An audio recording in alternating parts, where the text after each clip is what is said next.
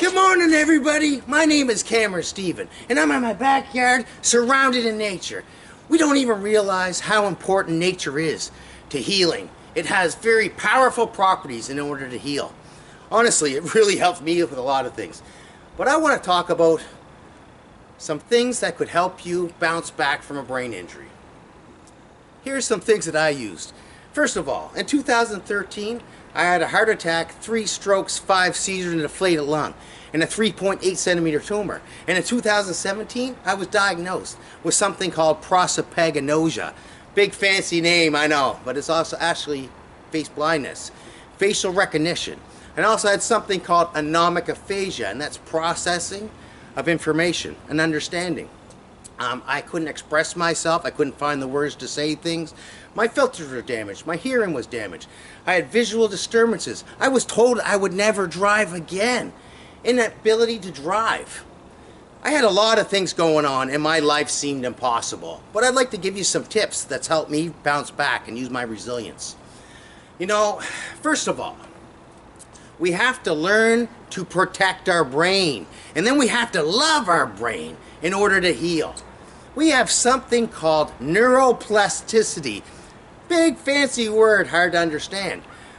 But it's bouncing back, right? It's that we have neurons that get damaged and we don't realize we have billions of neurons that can replace the job of the old ones. So we have to find a job and find a purpose. Where I couldn't drive, I found one in my garage. And it seemed like it was going to be impossible. But after 6 months, my neuroplasticity started to really work. And I started getting better at everything around my house, taking care of my house, didn't have to get someone to help me clean. I started being able to do everything myself, and my vision started to get better. And I realized it, so I went and got my eyes tested. Now I went in 2014, real bad. Went in 2016, they said my right eye improved a little bit. In 2019, they said that my right eye is good enough to drive. Woohoo! Now that's neuroplasticity at work. They said I would never drive again.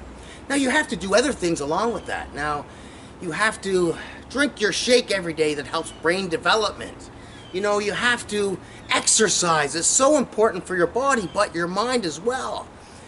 I take freezing cold showers because the climate's changing now and we're losing some sunlight and people start getting into little depression and stuff. So I have a freezing cold shower. That really helps.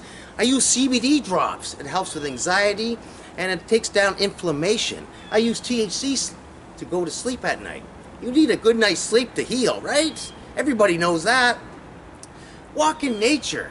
Meditate is like a life changer. I mean, it's done wonders for me, along with that neuroplasticity. So you get into your toolbox, you pull all your tools out, and if you can't find those tools, you go on the internet. It's easy to find things on the internet. Knowledge is power. Research, do your own research, and find out what's going to work for you, and start making changes in your life. And I guarantee you're going to make things better. I'm Cameron Stephen, and I'm here to help with anything. Give me a call at any time, 902-414-5655.